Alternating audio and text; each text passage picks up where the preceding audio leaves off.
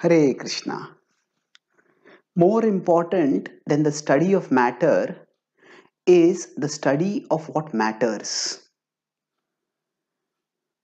We live in a world of science and technology, which has given us enormous power to control the outer world and shape it to our will and desire to an extent far greater than a few centuries ago.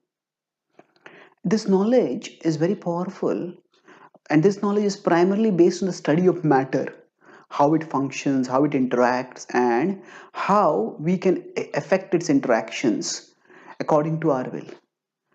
And this study is important. But even more important than the study of matter is the study of what matters. What is really important? What counts in life? That study is even more important.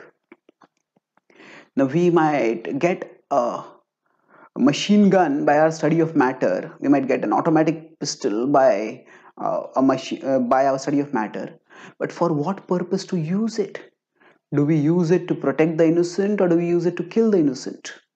The study of what matters, what is really important in life, that is the most important study. And unfortunately, that study has been neglected in today's world. We have got so enamored with the study of matter that the study of anything enduring, that study of that which is truly valuable, that which is truly enduring, we have neglected that. We have forgotten that. And that's why we have the tragedy, such as is expressed by Martin Luther King famously when he said, we have guided missiles and misguided men. So we have the study of matter, but we don't have a proper study of what matters. Now, when there is not a proper study of what matters, different people start taking up something which they consider as important to be all important. And then when we become obsessed in this way, that leads to sectarianism and violence. Say, as one group of people starts thinking that their group's interest is all important, and they start reducing the whole world to who is supporting our group and who is opposing our group. And in that way, they may cause great destruction to those whom they perceive as opponents.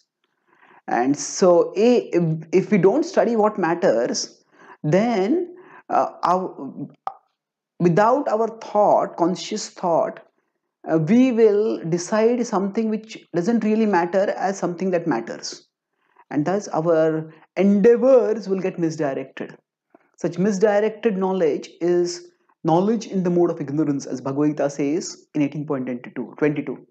Yattu kritsnavade kasmin karye saktamahetukam atatvartavadalpam cha tattamasamudaharutam. So yattu kritsnavad ekasmin. When we make one thing into everything without considering the whole picture of how things are, that is knowledge in the mode of ignorance. That means it is knowledge, but it increases our ignorance. It does not decrease our ignorance. So we can study matter, but we need due time to study what matters. And that study, the study of values, the study of life's ultimate purposes, that is the study given in wisdom texts such as the Bhagavad-Gītā. When we learn what matters, then we will learn how to use matter the best. Thank you. Hare Krishna.